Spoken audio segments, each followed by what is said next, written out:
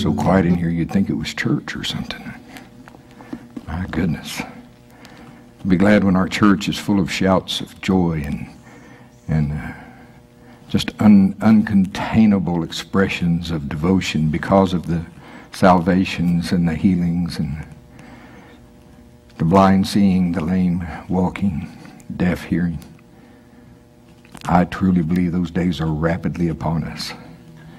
And this won't be a quiet place. Have you ever noticed family reunions are not normally quiet? They're full of joy and happy and sharing, and that's really the way church is and shall be. Now there's times, of course, where I remember a minister I really admire, he would talk about the early days, and he said the presence of God would come so thick sometimes in those services that not even a baby would cry for an hour, you know. And that's before they had nurseries. It was just a little small church in one big room. And, you know, when babies don't cry for an hour, you know it's God anyway. Hallelujah. The title we put on this morning's message is When You Have Done Your Worst. When you have done your worst. Probably none of you but me can relate with that. You know, the enemy's really good at showing you how bad you are and how much you miss it. But what's worse than that, then he usually goes on from there and tells you how God's done with you. And, you know, the Bible says that God is the God of hope. I think the devil is the God little g of despair. I really do. I think one of his primary targets is hope. Because if he can destroy hope, faith has nothing to give substance to, see. Faith is the substance of things hoped for. It is the evidence of things not seen. So, and we're going to look at a little different verses, though, than we did this morning. Turn to Matthew 26. Matthew 26. Still talking about Peter. And it's amazing to me how, as you mature, grow in the things of the Lord, how different books of the Bible become your favorite. For years and years and years, if you were going to put me on a desert island and I could only have one book from the Bible, one, I can tell you right now, it would have been John. Give me the Gospel of John. If I can only have one, give me John, you know. But as times have gone on, there was a time when I probably would have said, give me the book of Ephesians. And I love the book of Ephesians and everything that he's shown us out of there. My favorite teacher is still Jesus, you know. Paul, probably second. But I'll tell you who's making a run now. And that's Peter. Because the reason we all love Peter, we can all identify with Peter. More of him showing, let's say it this way, Peter becomes transparent. And we can relate with that. Peter was not perfect. God still loved him. God still used him. You know, even after Peter was a tongue-talking, devil-casting out apostle to the Gentiles, you know, even after all of that, Paul had to rebuke Peter to his face. Remember that? And he didn't do it privately. He did it publicly. So when I read the writings of Peter now, which we're probably not even going to have time to get into those tonight. See, it's Peter. Well, we are too. Go turn to Peter somewhere. I don't know where yet, but where he says, humble yourself under the mighty hand of God. Y'all help me. Is that 1st or 2nd Peter? That's what I thought.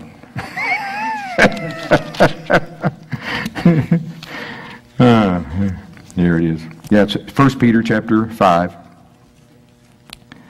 1 Peter chapter 5. And thank you. Verse 6. We're going to, you know me though, we can't start there. So back up to verse 1 of chapter 5. See, because, again, it's just amazing to me how the Holy Spirit weaves together the messages. I was listening to Doug this morning and how if I had one word for Doug, now he'll probably he's not here, is he? Good. He has to work tonight. A lot of nights he has to work. It's pure. It's Pure, that one word, you know. And I'm learning a lot I didn't know about Doug, you know. And but the way he presents it is so simple, you know. I can understand it, thank God. And he's talking about real submission. See, I've told y'all before. Now, my dad, O.R. Carpenter, my earthly dad, he was real good at making he was training me up to run the business, which I did. But see, you can't be a person of authority until you first learn how to be under authority. A lot of people can't even keep a job because they can't follow the most simple instructions. They think they know better. They just think they know better, and you shouldn't do it this way. And they don't have any idea what it means to submit to authority. See, now this is previews of coming attractions. There's a whole series that the Lord is birthing in me about Peter and submission, but which it's going to take some time, which we certainly can't get much into tonight. But when you understand where Peter's really coming from, these words of his, Peter learned how important it was to submit to the authority of the Lord Jesus Christ. No matter how much you love him, no matter how much you are willing to, you know what? One thing he found, you know who it was that slung that you know, when they came to arrest Jesus, you remember who it was that had the sword? It was Peter. Why? They were coming to arrest his master and kill him. Jesus had told him way earlier that was going to happen. And you remember what Peter said? No. And later on we'll get into, Jesus went to great lengths to straighten Peter out on that. And Peter never did get straightened out on it. Still yet was thinking, no. Still yet was thinking, no. I'll stop it myself. Well, this man, Peter, over the course of a lifetime, he wrote these letters pretty late in his life, after a lifetime of serving the Lord. Now notice what he learned here. This is so good. So, 1 Peter chapter 5, verse 1.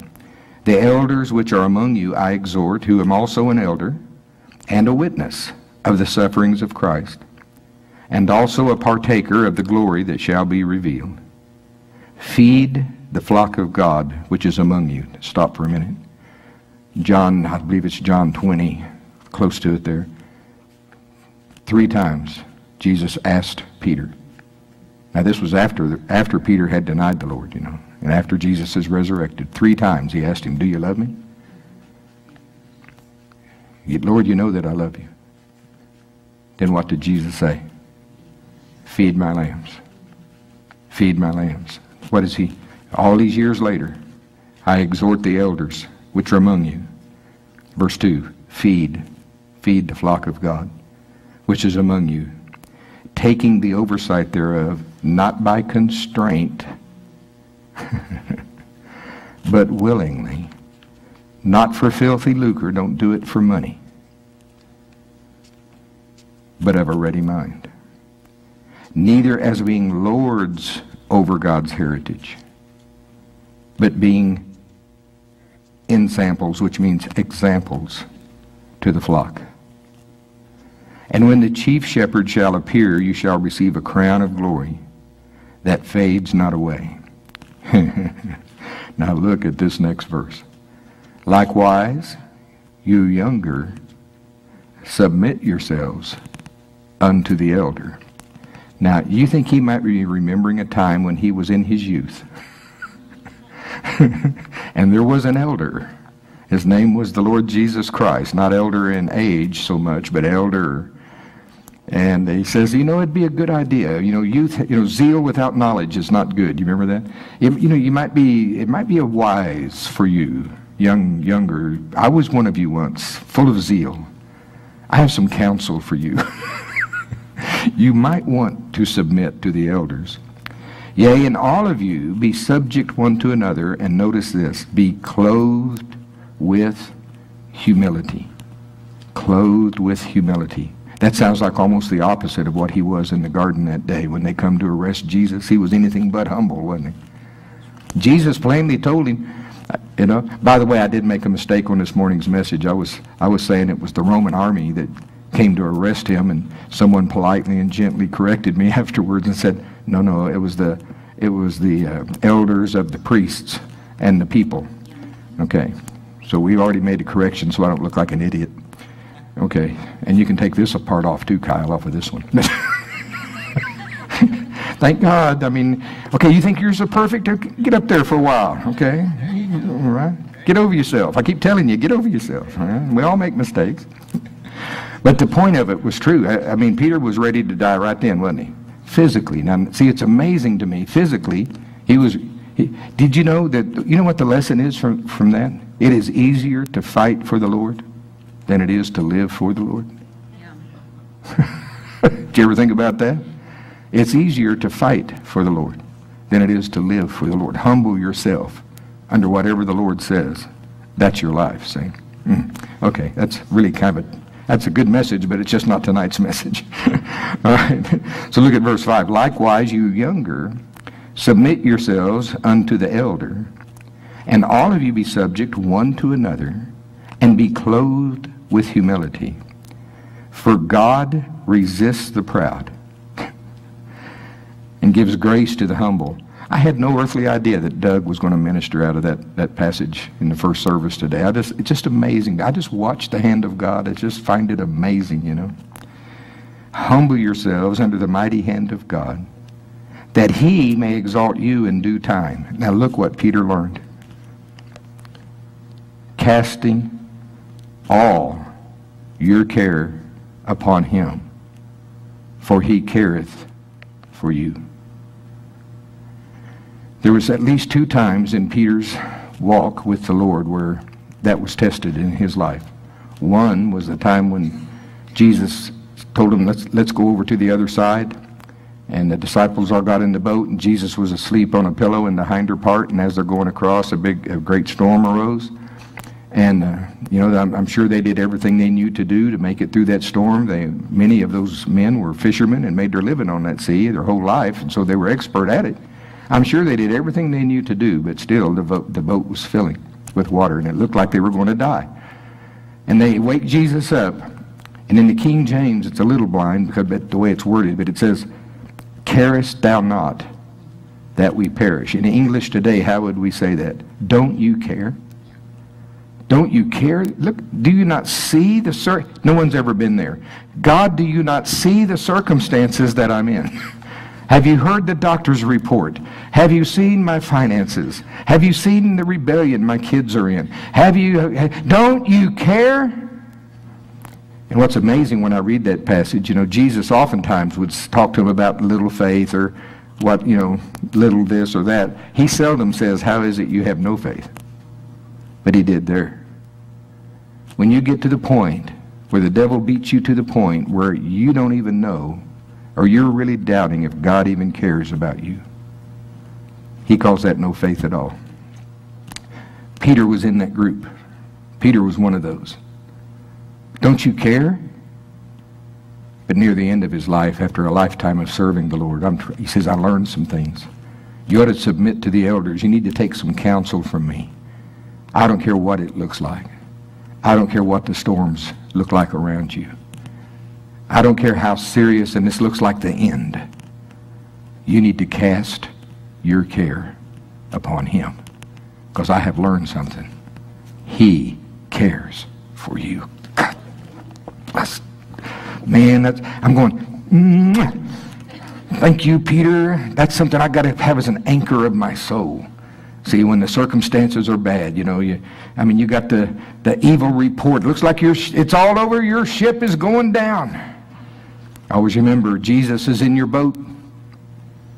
He's not worried. He's asleep on a pillow. He's trusting God whether you are or not. This storm shall cease in Jesus' name. Now, he may want you to stand up and speak to it, like he had to stand up and speak to it. But don't ever think he doesn't care. And don't ever think he doesn't have an answer. He does have an answer.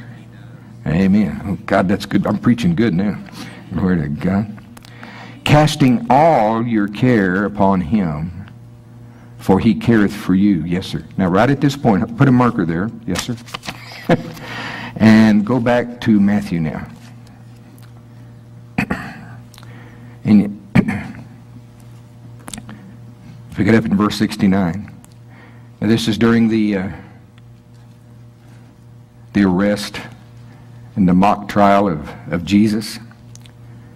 We're going to pick it up in the middle of all that. In verse 69, we want to look at Peter here. It says, Now Peter sat without in the palace, and a damsel came unto him, saying, Thou also was with Jesus of Galilee. She'd seen them together.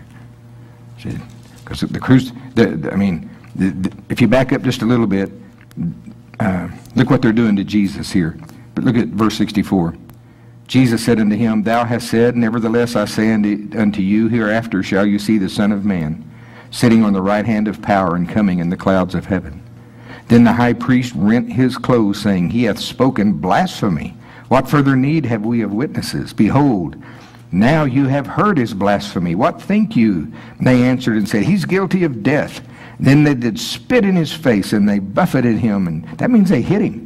And others smote him with the palm of their hand, saying, Prophesy unto us, thou Christ. Who is he that smote thee? I mean, this is terrible what's going on. And Peter, he stood without. He's standing around a little fire, I think, out around the palace. And a damsel, a young lady, came unto him, saying, Thou also was with Jesus of Galilee. You're one of them. You're one of his followers. But he denied before them all, saying, I know not what thou sayest. It sounds almost like Yoda. But anyway, I know not what thou sayest. I know not. Anyway. And when he was gone out into the porch, another, not even the same one, another young lady saw him, and said unto them that was there, This fellow was also with Jesus of Nazareth. And again he denied, now notice, with an oath. Now publicly, Peter is saying, I do not know the man. He is denying that he even knows Jesus. And he did it publicly.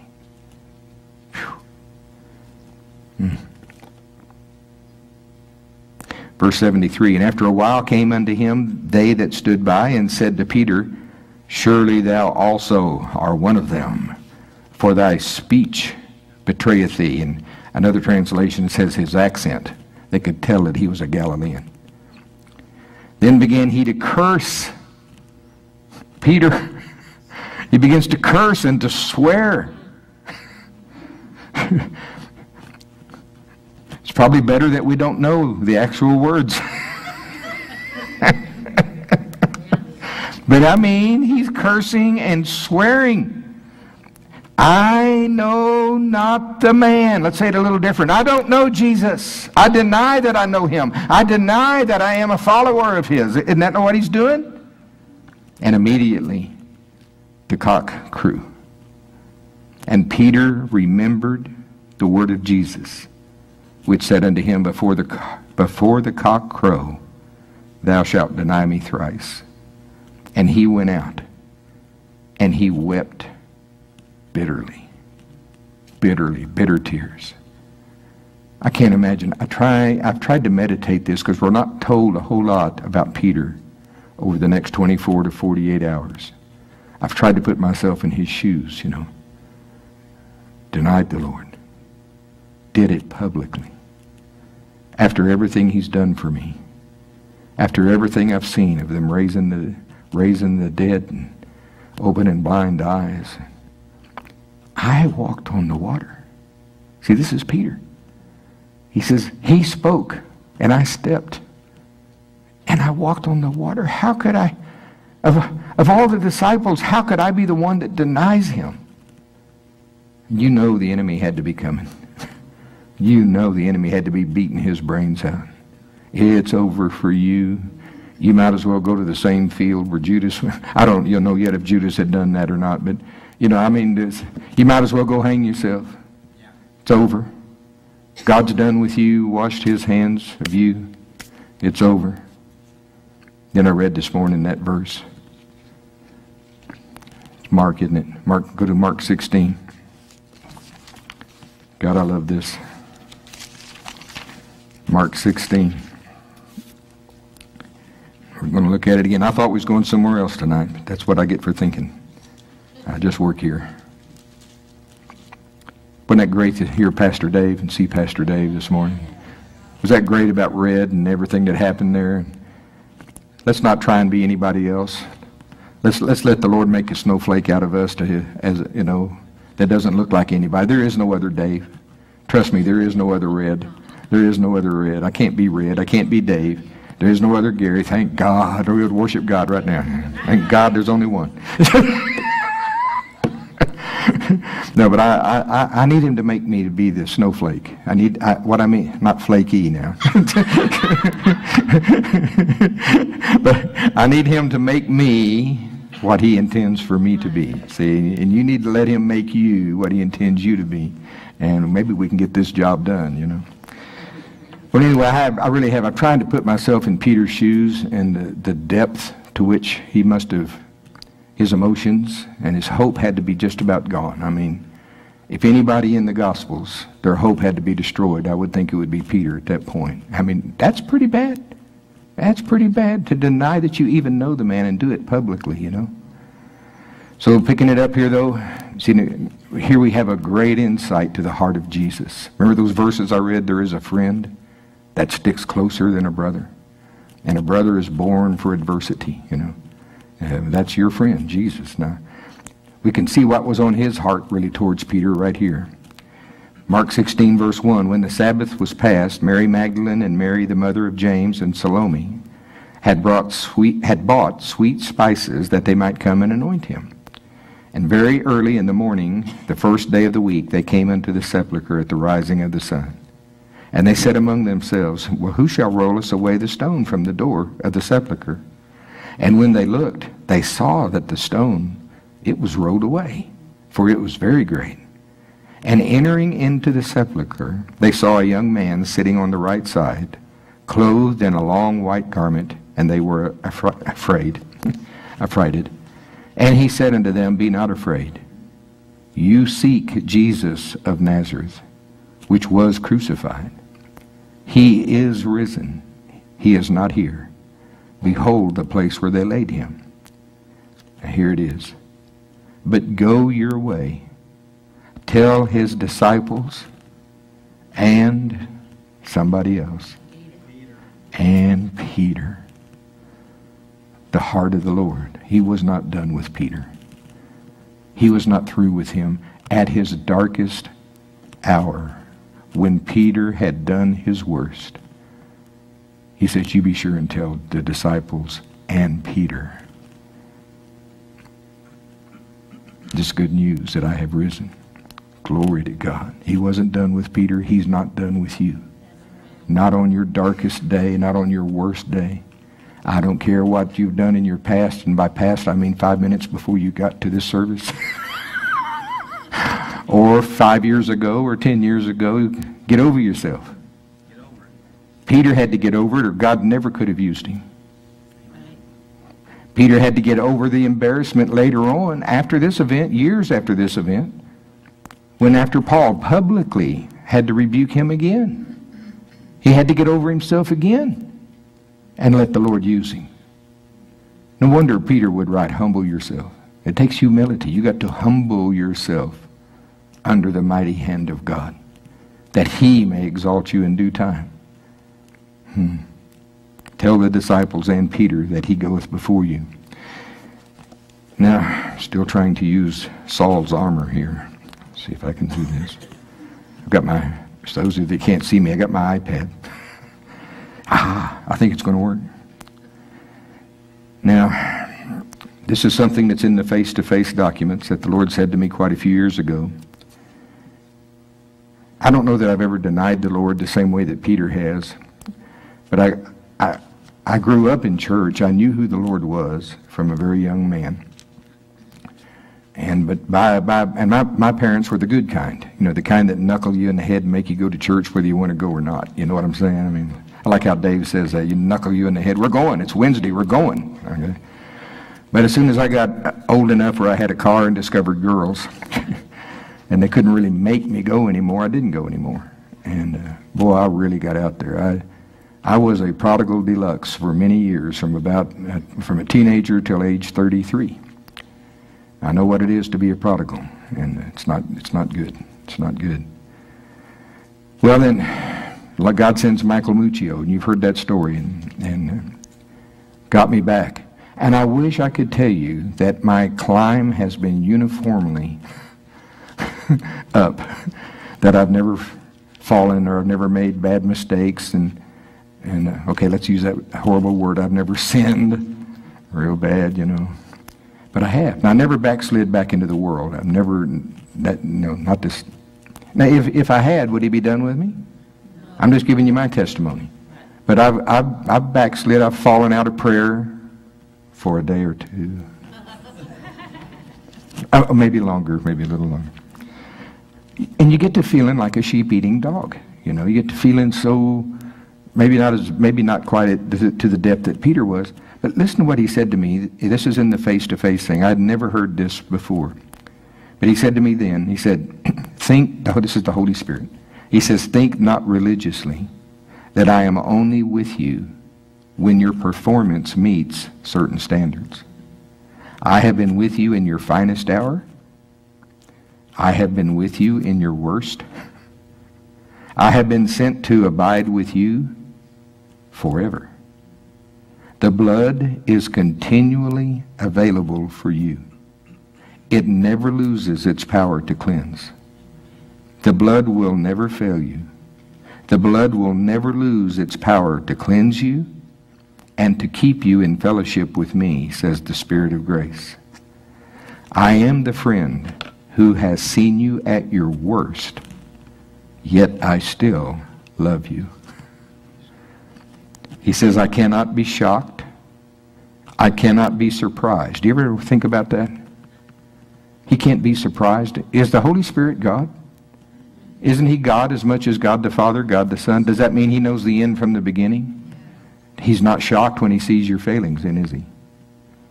I've never thought about that till he said it that way. I cannot be surprised. He says, I can be pleased and I can be grieved. But my fellowship with you is not so fragile that I would break off that fellowship when I see your failings. You have earthly friends who love you more than that. Think you not that I love you more than those. Isn't that amazing? Isn't that amazing? But now, see, this radical grace thing that has gone along takes those truths, which they're very true, and twists it to say, well, see, you're so saved, you're so cleansed, that when you sin, you don't even have to confess your sin. Like it's all automatic. Like that, the blood is a giant washing machine that's always going, and it's just continually cleansing you, whether you repent or not. That is absolutely not true. If you don't believe that, ask the prodigal. God says, this my son who was dead. He was dead, not just lost, dead, and is restored. See? Yes, sir. 1 John 1:9. Let's go ahead and go there. You're not going to take 1 John 1:9 away from me. You can try all you want. I'm keeping it. See, these radical. By the way, we had at the conference this time, I met a new friend that he's been listening for a while, and I think there's going to be a fellowship established now over the years. He lives in another state, but he was caught up. He was a preacher in that radical grace thing for 15 years. I mean, this guy has experience with it. He must have been in there on the ground floor when it first started becoming popular. And he says, I've taught that and preached that. And he said, but over a period of time, I began to see that I knew there was problems, but I couldn't quite articulate it, And he says, I got a hold of your teachings, Gary. When you started teaching that about the radical grace, somebody shared it with me, and you gave voice, you gave words to the truths that were already happening in my heart. And he says, I'm out of it now, and I'm teaching the truth. Say, I'm out of it. He says, I can tell you from 15 years of experience, that message does not produce God-loving disciples. Amen. Thank God for I thank God for this little slopity-floored church. I thank God for the truth that comes out of this place. Doesn't matter whether we have the chandeliers and the fancy whatevers, although a Starbucks machine would be good. But anyway, I'm teasing a little bit. But I thank God for the truth. And it's reaching far beyond the four walls of this building. Amen. See, 1 John 1:9, when the Lord gave me the assignment years ago of studying, and I'm not going to get off really on the radical grace thing too much here. But the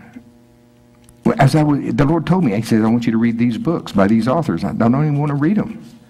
But He was giving me an assignment that I had to do. And as I was reading the books, now they've got some good, you don't throw out the baby with the bathwater. I'm going to tell you, probably 90% of what they teach is pretty good. And they've got some really good insight on grace. I'm not really recommending you go get their books, but I'm just saying they got some good insight. But boy, that other 10% is deadly. And as I was reading it, I'm going, I thank God. I mean, it's so slick how they present it. I was going, man, I thank God for every hour of prayer I've ever had, for every revelation Dave has ever taught me. I mean, this is pretty deceptive. I could get off in this. But I remember having this thought as I'm reading chapter after chapter. I said, boy, this guy is going to have a real problem with 1 John 1:9. Because the way he was presenting grace is like, well, you're so forgiven, you never have to ever repent or even ask forgiveness or anything. And I'm going, boy, he's going to have a problem. Well, I thought he would probably ignore it. But he didn't. About 4 chapters later, he talks about 1 John 1:9. You know what they say about that? You probably do because you heard me teach it before. You know what they say? The only way they can square it with their doctrine, they'll say, well, chapter 1 of 1 John is not written to Christians. That's written to unbelievers. And you know how they, yeah, so some of you's mouth is like, you know how they justify it? Let me show you something. Look how chapter 2 starts. The first words in chapter 2. My little children. See, that's where John begins talking to his children, the ones that are born again. Chapter 1 is to the unbeliever. Now, if you have studied Dave's teachings on the laws of meditation, you know, keeping everything in context and assimilating 1 John, a statement like what that guy is saying, is the word asinine too strong? I mean, it's absolutely asinine. The rest of the chapters make no sense without the first chapter. No, the entire letter is to the Christian. It's absolutely to the Christian. And look at verse 9. If we confess our sins, He is faithful and just to forgive us our sins and to cleanse us from all our unrighteousness. Now, my question is, well, what if you don't confess them? He's not talking about when you got born again. Jesus paid for all of that. Everything you did as a son of Adam, everything you did before you got born again, Jesus paid for all of that. Thank God I don't have to go and remember every sin I've ever committed since I was age 5. Because, like, who could anyway?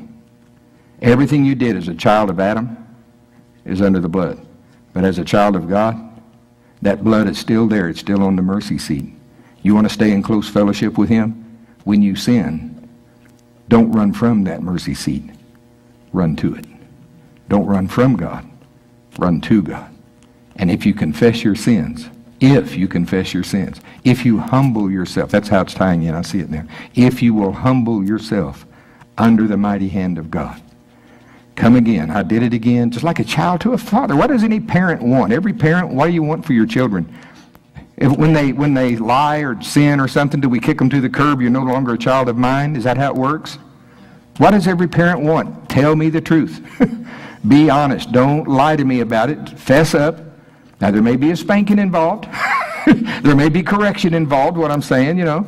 But, I need you to be honest and tell me the truth so we can walk together. That's what God wants. You're not in a religion. You're in a family. And thank God for that blood that is forever there to cleanse us from all unrighteousness. Okay, back to 1 Peter. Back to 1 Peter. I'm having a good time myself. I love this. Yes, sir. God's saying to you now, I'm not pointing at anyone in particular, but God's saying to each of us, I have seen you at your finest. I have seen you at your worst. and I still love you. With this message, he's saying, just like God was not through with Peter, his ministry was really just starting. It wasn't over. Just like God was not through with Peter, he is not through with you. And I don't care what you've done. What he wants is for you to run to the altar, run to the blood, be honest with him. And I mean, if you got to do it 20 times a day. When you're a smoker like I was, you're under constant conviction. And I don't know how many times a day. 20 may not be enough. Well, when you're a real smoker, you only light one a day. There's some real smokers here. They know what I mean by that. You light one, then the rest of the day you light the rest of them off of that one. That's me. That was me for a long time. I chain smoked. I've been sitting there working those plans at night, trying to estimate jobs, and we had a big round ashtray, big as a dinner plate, big old round ashtray there, silver. I'd look over there, I had 3 of them going at once. I'd be, so caught up in it. I'm smoking. You holy Pentecostals look at me like, what's wrong with you? Well, we'll talk about your stuff next week. But when you're like that, and you've tried. I was trying the nicotine. I was trying all the patches. I was doing everything, and the stronghold. I couldn't get past it. Then, thank God for Pastor Dave. Thank you, Pastor. Thank you for a shepherd who that's in the days when that phrase, I should have nailed it over the door of my house. Better is a creep that prays than a creep that doesn't pray. You might as well go ahead and pray. Run to the blood. I don't care if you got to go 20 times a day. Run to it. Confess it again. Say, I'd read Romans 6. How can you continue in sin? And I'd go, I don't know. But I am. But I couldn't start justifying it and saying it wasn't sin when I knew it was. And I couldn't start saying God's okay with it. He's not okay with it. I mean, he loves me. He's there to help me. He's my friend in the middle of it, trying to get me out of it. But he's not the father of my flesh. He still had a message for me. Gary, go put your flesh on the cross. And I'm going, I'm trying. Puff, puff. It won't stay there. Anyway, so you keep on. And you keep on. And you pray again the next day. You push away a little bit from the dinner plate the next week. You pray some more. You meditate some more. You confess some more. And then if you keep that up one of these days, you're going to have an encounter. Something will happen. Something will happen. You'll step out of one room into a room you've never been before, and your liberty is in that room. And it's over. It's finally over. And it's been over for over a decade now. I look back there now, and I thought, how in the world could I have been like that? Well, I was. I was. But boy, there is such a thing as freedom. We've been through some pretty stressful things since then. Well, I remember the early days, before I was free, the slightest little anything, it may rain, I need a cigarette. The slightest little pressure, oh, I need a cigarette, all the time, It's Thursday, I need a cigarette. It didn't take much. Now, we can go through some pretty severe stuff, and then eventually we're on the other side of that, and it'll dawn on me, I never even once thought about one. There is such a thing as real freedom. For a long time, it's resistance hoping for freedom. Those of you that's ever been addicted to anything, you know what I'm talking about. But there is a place where even your old body can get trained. My body don't want... my body fought me the first time I tried to smoke. It fought me it says, are you crazy? I was about to throw up. I forced it. I was going to show it's who's boss. My sin nature was boss. Okay, that's enough about me. Right? Back to 1 Peter here. But see, no matter what it is, smoking is an easy thing to talk about, but no matter what it is, there's a lot worse things than that. He still says, Peter, humble yourselves, therefore, under the mighty hand of God, that he may exalt you in due time, casting all your care upon him, for he careth for you. How I did that then, I said, I don't know how to get free. I don't know. I know what the word says. I'm not denying that. How did I really cast the care? I went back to praying in other tongues, to be honest with you. I said, the Holy Spirit, that's where that phrase came from. The Holy Spirit is smarter than I am dumb. I don't know why I'm so dumb that I can't quit these things. But I know the Holy Spirit is smarter than that. If he will pray through me, even with these nicotine-stained fingers, I'm going to humble myself and I'm going to pray. If he'll pray for me, I'm going to let him. And for me, that was casting my care upon him. Somehow, I trust that this is really working. I trust that what Dave has said is the truth. I trust that you're making intercession for me. I trust that one day I'm going to be past this. And sure enough, I was. See? So be sober, be vigilant, because your adversary, the devil, as a roaring lion, now he isn't a lion, but he, as a roaring lion, walketh about, seeking whom he may devour. Whom resist, steadfast in the faith. Now the question that Dave would ask, in context, leaving it in the context, who is it that's devourable? It's the one that never learns to cast their care. It's the one that never learns how to do that.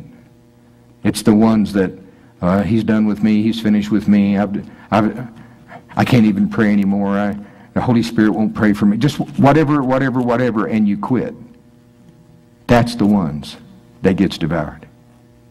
No. Right at your worst, right, no matter what it is you're going through, you cast the whole of your care on him. One way to do that is pray in other tongues. Trust that the Holy Spirit knows about this more than you know about it. Trust that he knows you better than you know you. Trust that even while you're praying, he is making perfect You talk about a friend sticking closer than a brother, the one that's in the foxhole with you. I mean, he's in the foxhole with you against a common enemy. If you'll let him, he will get you to the other side in victory. In Jesus' name. I don't care what it is. It's good preaching, Brother Gary. Keep it up. I think I will. Hallelujah. Resist steadfast in the faith. How do you resist him? Cast the care. Now, about here, and we only got 3 or 4 minutes. About here is where Dave normally puts in the Ferrari thing. You remember the Ferrari?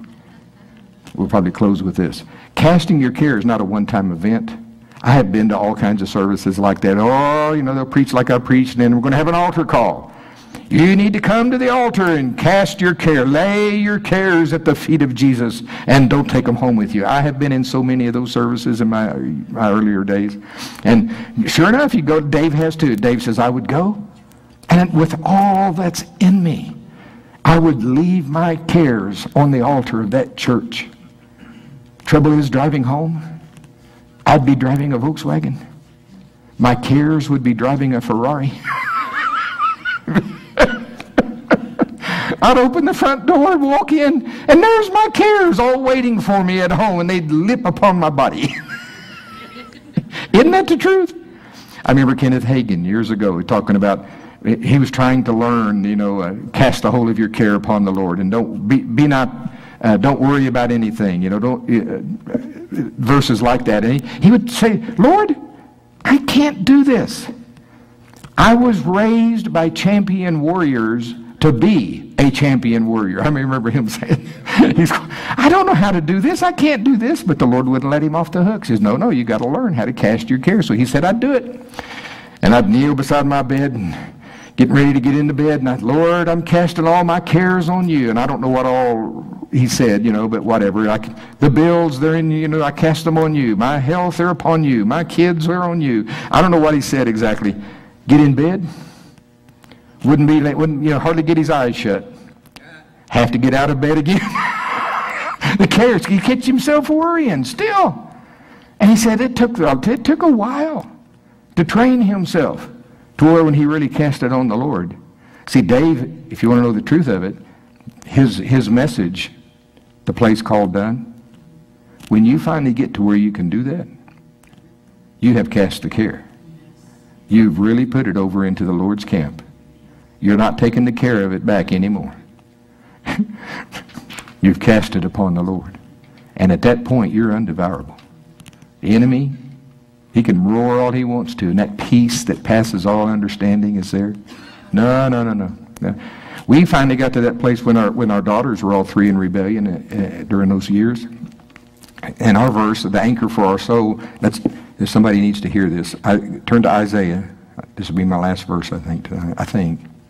49, verses 24 and 25. Yes, there it is. Because how the enemy was defeating me, all three of our daughters, we raised them to know the Lord. They had a lot of scripture in them. They knew better. But when they were all three teenagers at the same time, and I always say, always pray for anybody that has three teenagers at the same time. But they all three went into rebellion, and it was pretty serious stuff. I'm not going to reteach that tonight. But man, I'd catch myself waking up with nightmares and thinking about, man, so they're going to get raped, they're going to get killed, they're going to get this, because I knew where they were and the things they were doing. I thought I knew. Had I really known? Stuff I found out later, oh dear God, it was way worse than I even thought it was, see? And how the enemy kept defeating my mind was, they know better than this. They're doing this on purpose. I have a right to them. I have lawfully got them because they're giving me that right, and I did not know how to get around that. So, that the enemy was defeating me. Thank God for praying in other tongues. Thank God that he can bring verses to you. He got us somehow, I don't remember how, but he got us to this passage in Isaiah 49, verses 24 and 25. Shall the prey, P-R-E-Y, be taken from the mighty, now notice, or the lawful captive delivered? Now that's the question. The enemy kept saying, my children, my daughters were lawful captives because they knew better. Yet they were rebelling anyway, and he was saying, I have a right to them. I have a legal right. They know better. So the question was, can the lawful captive be delivered? That's my question. Look at verse 25. Thus saith the Lord, even the captives of the mighty shall be taken away, and the prey of the terrible shall be delivered. For I will contend with him that contendeth with thee, and I will save thy children. God, we had an anchor for our soul. I mean, that's what I wish I had a record. I don't know, it wouldn't be hundreds, it would be thousands of times that Sue and I would walk the floor, confess those verses over our children. He will contend, our God is contending with you, devil, that's contending with us. God will save our children. I don't care if they are lawful captives. I don't care how mighty these devils are that you sent. Even the lawful captive shall be delivered. The prey of the terrible shall be delivered. God will save our children. We'd walk the floor. We'd say it. We got to where even in our normal conversation, if you'd people that knew us during that time, and they, well, how's Aaron doing? How's Angie doing? We'd so filled ourselves with the Word of God. Our daughters are the handmaidens of the Lord. They prophesy. They cast out devils. They serve Jesus with all of their heart, soul, mind, and strength. Well, how long did you want to stand there? That's how long we'd keep giving you Scripture. And it would have been so easy to say, I'm so worried, I don't know what's going to happen. I know they're in the bars and they're doing all that stuff. That would have helped a lot. No. But eventually, I'm telling you, I remember it was done. We got to that place that Dave calls done. They were really over in his hands, and we knew it. We knew it. Now, it took a long time, even from the time when everything turned. It took several years before it was all really over. All three of them, though, wound up okay. They wound up getting married. All three of them worked for years for us in the ministry. Became good wives, good parents. Praise God. His word is true. I think we should take counsel from this elder named Peter. No matter what it's like, no matter how bad we've messed up, no matter what the circumstances look like, perhaps we really should cast all of our care. Maybe we should humble ourselves under the mighty hand of God. Cast the whole of our care on Him. He does care for us. Amen?